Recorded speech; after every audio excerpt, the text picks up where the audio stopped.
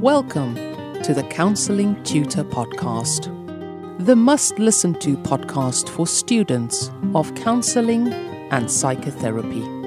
Here are your hosts, Rory Lees-Oakes and Ken Kelly. Hi, I'm Rory, and with me, as always, across the studio screen is Ken. How you doing, Ken? I'm exceptionally well. How does this day find you, Rory? Tired. Because the next door neighbours decided to have a karaoke party till 4 o'clock in the morning. Always good to check in on self, isn't it? And we're just so Yes. grateful that you tuned in to the Counselling Tutor Podcast. This is episode 155. We have 3 topics that we're going to be covering today. We're going to be starting off with going into counselling training when you have a difficult past. We're then going to move on to our check-in with our good friends at CPCAB, where, Rory, you had a chat with Molly Eyre, and you were speaking about blended learning. Absolutely, and I think that what we're seeing from Molly's interview is a little peek of what training to be a counsellor may look like in the future.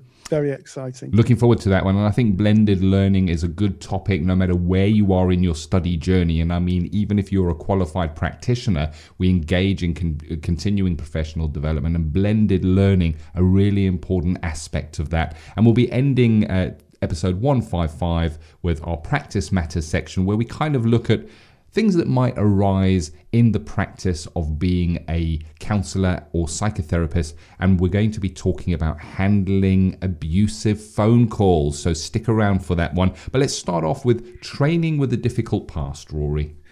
Yes. I mean, at the time the podcast is broadcast, there'll be a lot of people will be applying for places on courses. They'll be looking at progression.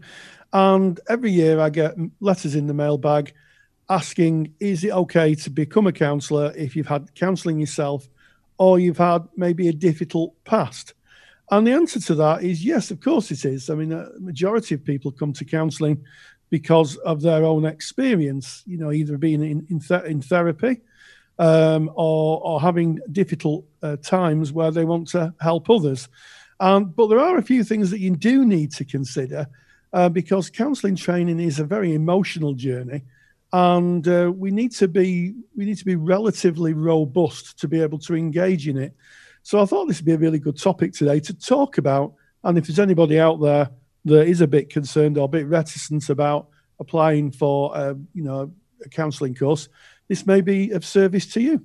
100%. And I recognise that if you had to get a room full of qualified therapists and have a quick question and answer session to say what made you decide to become a counsellor, very, very often you're going to hear a story of an experience or a road that they walked themselves, and in walking that road developed a desire to be there for other people, because counselling is very much a selfless profession in that we are there in service of clients.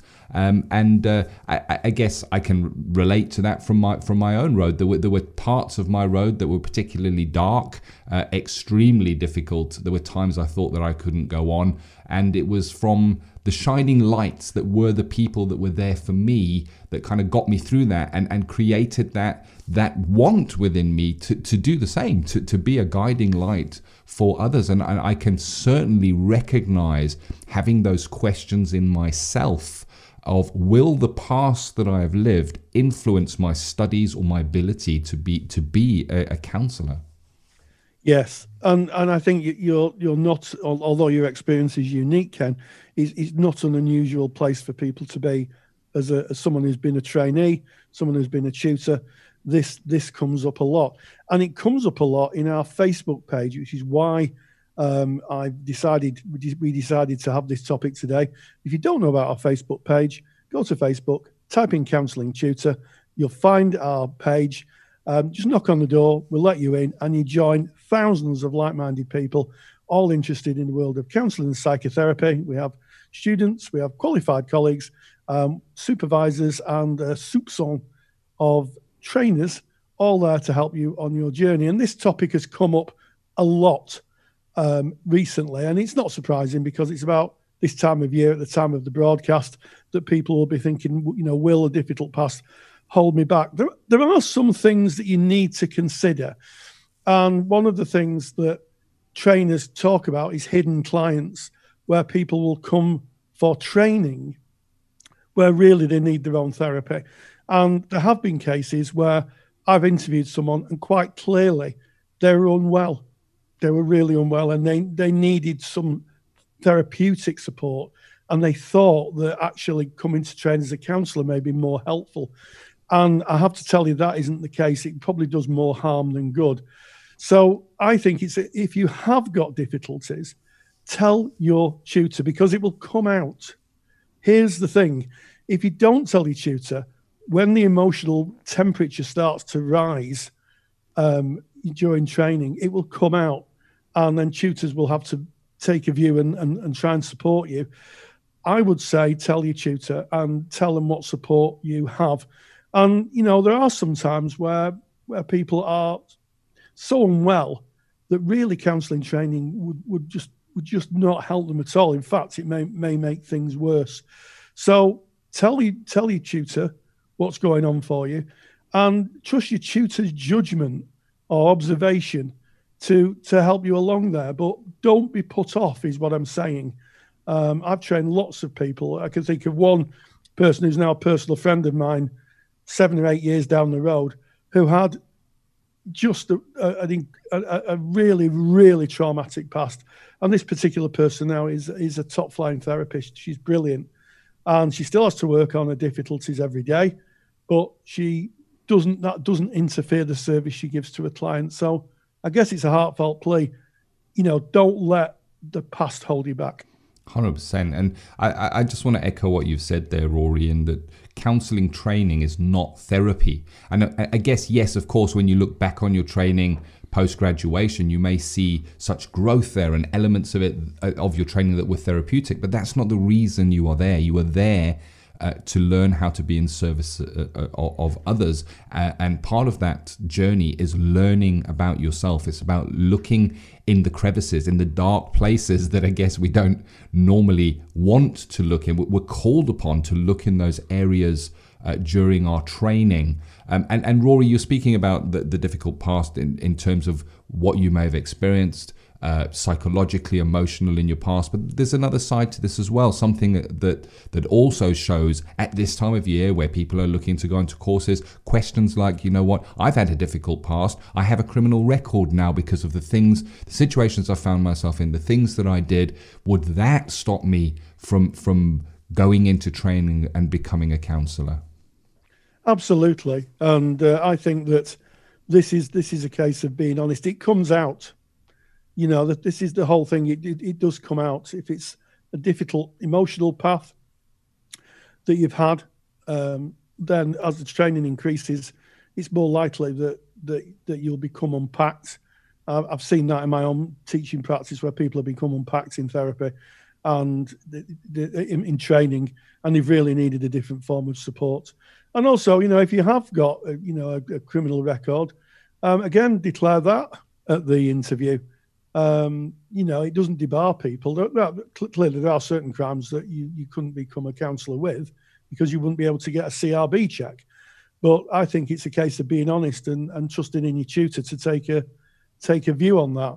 But it shouldn't hold you back. And I made a handout, the famous super duper handout, and I'm just going to write some points you might like to think about on that, and maybe just give some overview of the kind of situations or the kind of presentations that people have brought to me as a trainer and said, I'm really worried about this, and the kind of questions you may get asked by your tutor, for your tutor to try and work out, are you going to be safe? And this is all about safety. Nobody wants someone on a course who's going to become ill or become, have a nervous breakdown. In training, no one wants that, and part of a tutor's job is to assess, the emotional kind of robustness of any student coming through the door. But honesty is the best policy, I think. And as you said, Rory, it tends to unravel. Stories tend to come out as you go down the path. Just going back to the question of a criminal record, when you go to join an ethical body, a professional organization, it's going to be one of the questions that is asked on entrance to that organization. The last thing you want is to have spent 3 years of your life studying to maybe get into a situation where you're not able to join an ethical body. It's that honesty being the best policy right at the very start. And one of the things we're called upon in counselling training is to exercise a muscle that is so dormant in so many so often, and that is our courage muscle. And it's good practice to exercise that right from the very beginning. You know, it's not easy to speak to somebody maybe that you don't know at an interview process for a new counselling course and start going into parts of your life. It takes courage, but becoming a counsellor takes courage. The clients that will one day come and see you, it takes them courage to come and see you. So courage is part of being a counsellor. So I echo what Rory has said, and start as you mean to continue with that courage and being honest and truthful about where you have been and what that road has looked like for you, because you're in good hands. A tutor is only there for your best interest and the best interest, I guess, of the profession of counselling, psychotherapy, and the clients you will one day see at the end of the day. Rory mentioned his super duper handout. If you want to get that, it is so easy. All you do is go to our website, which is counsellingtutor.com. Right in the top of menu bar, you're going to find a little tab that says podcasts. Click on that. It's going to take you through to our back catalogue of podcasts. Click on episode 155. That's today's episode 155. You'll find our show notes from our discussion today with any links that are relevant to what we've spoken about. And right there on that page, you can download Rory's super duper handout free of charge. You just put in your name, your email address, and we will send that right through for you. Yeah, and if you are a student who's currently in training and struggling, I would say don't struggle, don't feel alone, don't become unwell. Speak to your tutor and get some support. I think a lot of students are sometimes quite nervous about talking about stuff that's going on for them in case they get removed from the course. That shouldn't be the case. First instinct of a tutor should be to look at how they can support you in your training and how they can help you get to your learning goals.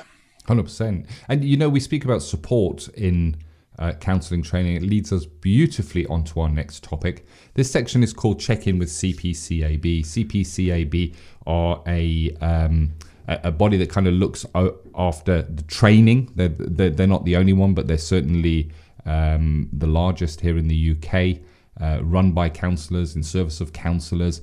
And their organisation is about support.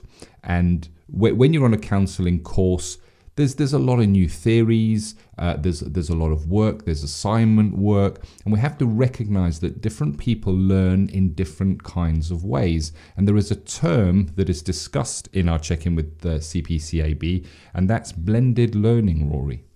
Yes, absolutely, and you're absolutely right. And of course, the COVID epidemic that at the time of broadcasting this podcast is still with us, has altered the way that counselling training is delivered. And we're speaking with Molly Eyre. She's a new presenter from CPCAB, and she overviews what counselling training may look like in the future in a digital age. So I suggest if you're thinking of going into training, this is a must listen to section, because you're going to get a real clear view of what the future of counselling training is going to look like by CPCAB, who are a very forward-thinking awarding body. Let's check in with CPCAB. Check in with CPCAB. And we welcome Molly Eyre today, or Molly Eyre, should I say, to the podcast. Molly, just tell me a little bit about your role at CPCAB. Hi, Rory. It's nice to be with you today. Yeah, I'm one of the qualification professionals at CPCAB, and my role, certainly over the last few months during lockdown, has been to develop some resources to help centres and students adapt to remote teaching and learning during these really difficult, extraordinary times. Yes, and these are extraordinary times. And for those of you who are listening and wondering what the extraordinary times are, maybe you're listening way in the future. We're, of course, talking about the COVID-19 epidemic, which has seen learning centres having to close. and also more remote teaching. And at the time of recording this, which is in June in 2020, it looks very much like when students start in September, teaching may be very, very different. How may that look, Molly? Well, I think we've learned a lot of lessons over the last few months. We've been working with our centres to help them adapt to remote methods of teaching and learning. And actually, the majority of centres have done that really successfully. So I think as we go forward through the summer and start thinking about new courses starting in September, of course, there's a lot of uncertainty around what that's going to look like. Tutors and centres and students alike are considering different options for new courses and how they're going to be able to continue their studies. What I think is probably fairly safe to assume is that it's not going to look the same as it did before this pandemic.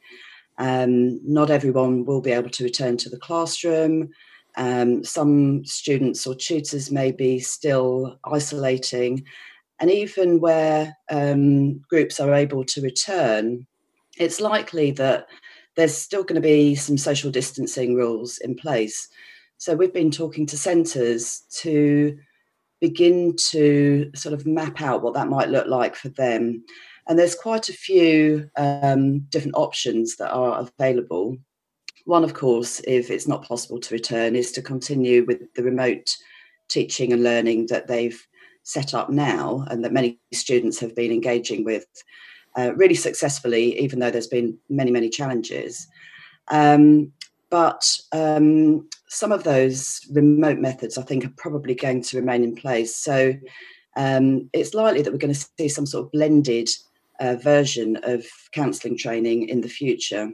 Certainly for many people. Yes, and I think this is really interesting because training should always reflect the world that people are going to go into. So traditionally, counselling training would have been people practicing their skills, sat in front of each other in seats in a room. But the world that we're moving into is going to be more of an online world. I think that everybody who's an observer of counselling, certainly in the UK, and from what I can pick up for most of the world, is realising now that online will be a significant element in counselling. And I know colleagues in charities are looking at making sure that they offer a blended option to clients. In fact, practicing practitioners are offering a blended approach. Some may go back to face-to-face, others may work online. So it's really essential, isn't it, that students get vicariously the skills to be able to work technology and be able to work online. So this is going to be really, really useful, I think, isn't it, for the world we're going into? Absolutely right, Rory, it is indeed. Despite the challenges and the difficulties that students have faced in adapting to online work, those students who are in placements many of them have been able to undertake some additional training and continue seeing clients remotely. Alongside that, tutors have been helping students to develop those skills, either through their own delivery or, as you say, actually by developing those skills in their learning. So they've been learning how it is to work with somebody remotely through their counselling skills practice, for example. They've been learning how to, simple things like use technology effectively to make sure that those interactions are safe and contained.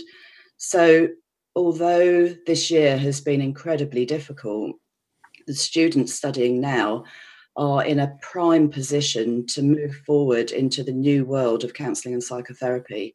They're probably better equipped than most experienced counsellors, to be honest. Yes, and of course that's going to feed into things like employability, because if you are an experienced online counsellor through your training practice, then that has to be mighty appealing, maybe to an employer, because these are the kind of skills that the counselling is going to need. And of course, there's one other crucial factor here: clients. clients are now going to want online therapy. There are those who may be shielding, self-isolating. It's very possible that some charities may look at economies of scale and say it's impossible to do social distancing. They tend to, some charities tend to have, very kind of compact rooms. They're making the most of their money, and they may look at it and say it's just impossible to social distance. It may have to go online. So in the service of the client, actually the blended learning is really important. Absolutely. And all our work has the client at the heart of it, as you say. And what we're hearing from students is that their centres are already considering these things. So they can see that their offer is much wider, that this has really widened access to counselling for many clients. And many clients find a remote online service really, really beneficial and suits their particular circumstances much better. So, as you say, counsellors who are newly qualified, counsellors who are in training and working in placements are absolutely at the heart of this sort of new movement, and will be able to make very good use of those skills. We've heard already from students who are completing a diploma course this year that their agencies more than ever want them to stay on in that agency and continue doing the work that they've been doing.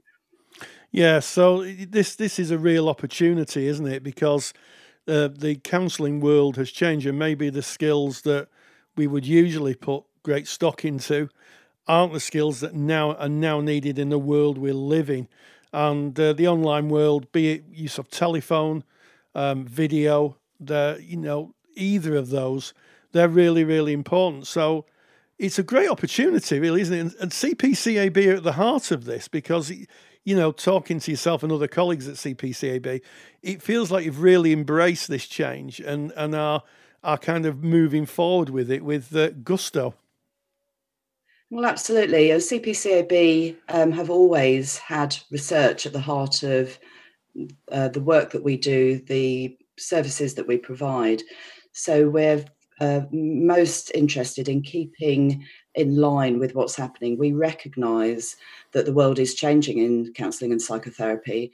And whilst we're in no means saying that, we're going to move completely to an online remote way of working, we recognise that it's the benefits and advantages for many, many people. And we recognise that our students need those skills more than ever. We will be adding some new guidance actually into the Level 4 diploma course around developing online and telephone counselling skills and helping students to really understand some of the new context of that. So thinking about connection and presence when they're working online, as well as all the practical and safety aspects of that. But there's a lot of research that shows that actually presence and connection doesn't have to be compromised when you're working online. Yes, and as you say, CPCAB put research at the heart of qualifications, and the research is pointing generally to the fact that you can have high quality relationships online as you can face to face. And I'm reminded of Carl Rogers, of course, who talks about the people of tomorrow. And of course, this is tomorrow. We are moving into a new direction, and skilling up counsellors for what will be the new world. It seems very, very exciting, very, very exciting indeed, Molly. It does, doesn't it? And as we sort of move into that new world and through into the next academic year, as students who are continuing in their studies, there's certain to be a blended style of delivery for all the reasons that we've been talking about today. And those are all in themselves opportunities to develop these skills, as well as the additional training that we may be able to access as well. So, Molly, thank you so much for joining us today. You've given us a snapshot into the new, exciting world of online training, driven by research, driven by passion for the client, and also to equip students for what will be a digital revolution. in counselling. Let's not underestimate. This is a massive step change, and CPCAB are at the heart of that. So, Moliere, thank you very much. Check-in with CPCAB is proudly sponsored by CPCAB, the only awarding body run by counsellors for counsellors. To learn more about CPCAB qualifications and to get more detailed information on today's podcast topic, visit cpcab.co.uk. There you have it, Ken. Blended mixed delivery of classroom and online teaching. And I think it's very apt, because I think that any counsellor education should mirror what society is, where society is at this present time. And it's almost certain that there's going to be more online counselling than ever before. So I think it's really good that students are learning for some of their lessons online, to get used to the technology, get used to the environment that they'll be counselling in. And I welcome it. I think that we're going to have a lot of digital-ready practitioners at the end of courses who can engage with clients in the real world, which will be, I think, a predominantly digital one. Indeed, and it's kind of very much a focus from our side here at Counselling Tutors. We feel that we are part of leading this digital revolution into what the future is, and there's a saying that the future is now. That COVID, as you've just mentioned, Rory, has just sped things up so quickly. So many businesses, individuals, organizations have had to pivot at great speed and kind of been catapulted into the future. And it leads us beautifully into our next topic, which is Practice Matters, where we look at elements that may present in a practice room. And today we're speaking about a little bit of technology, and that is the telephone. And it's specifically about how you handle an abusive call. Yeah, absolutely, Ken. I was at a conference in 2019, and over lunch I was speaking with colleagues, and one of the colleagues was saying, I had a phone call from a client, or someone who was asking to be a potential client, who was talking about very sexually charged content.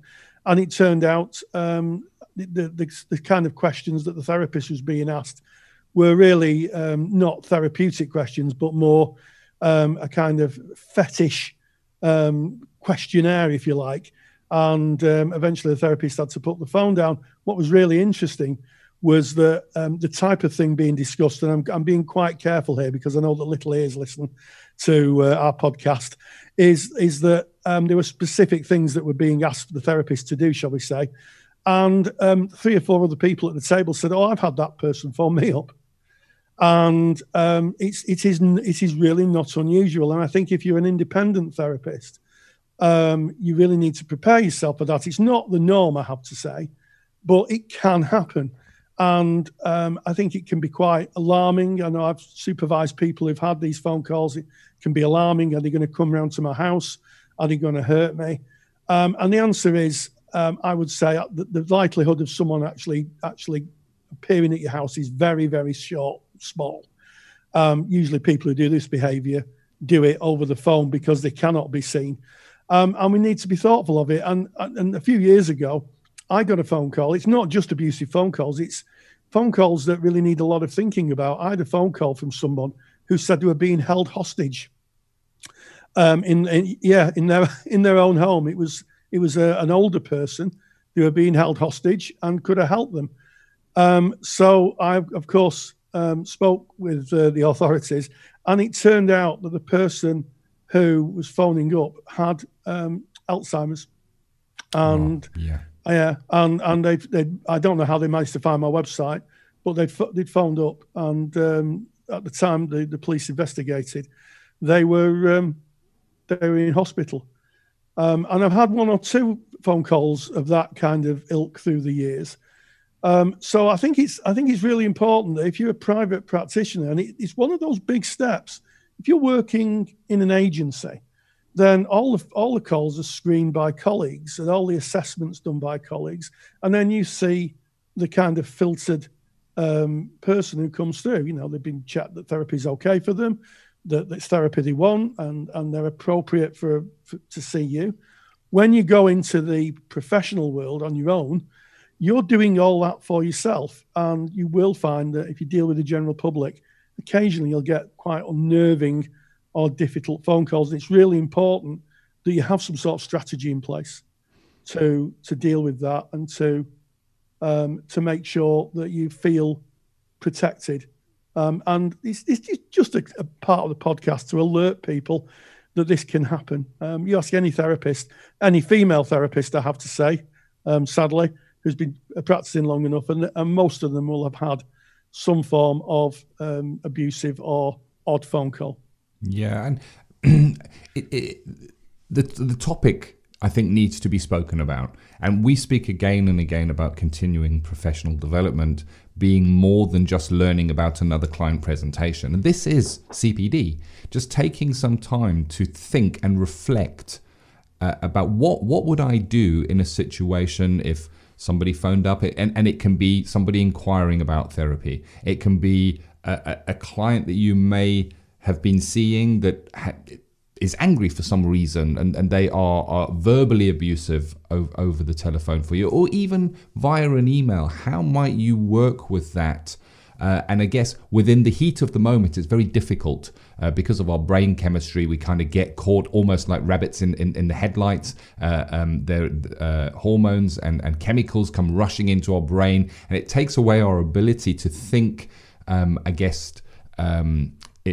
rationally and make informed decisions within the heat of the moment. So taking time to think what I might do in this situation is definitely, I guess, worth spending a little bit of time on. Maybe journal about it. It's a great conversational topic to speak about in our Facebook group already. Rory's already given you the link to that. And when the topic first came up and Rory and I were discussing it just going into our session, I kind of thought about it, and I thought, you know what, I don't think I've had a phone call like that.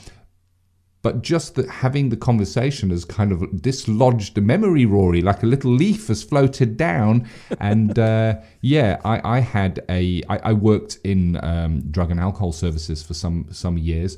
And during that time, I had a number of abusive phone calls from service users who had it sounded like, and I guess I can't be sure, sounded like they may have been using that decided to call the service with their disgruntlement and anger at the time, and I was on the receiving end of that. And I guess one of the things that we can do in terms of a strategy is listen, or get off the phone if it is inappropriate, as the first ones that you were talking about, Rory. Yeah. But responding is what we kind of want to avoid in this situation. Absolutely. We need to give everybody a chance. It may be that you get clients who are struggling with quite, and I use the term kind of precisely here, bizarre difficulties, fetishists who may want to get out of a pattern of behaviour. And they may be, we know about disinhibition effects on the phone. People tend to overshare over the phone. And it may be they tell you that they're struggling with a particular kind of behaviour, and they may genuinely need help. So we shouldn't dismiss that. But usually you can tell by the flavour of the conversation as it goes on.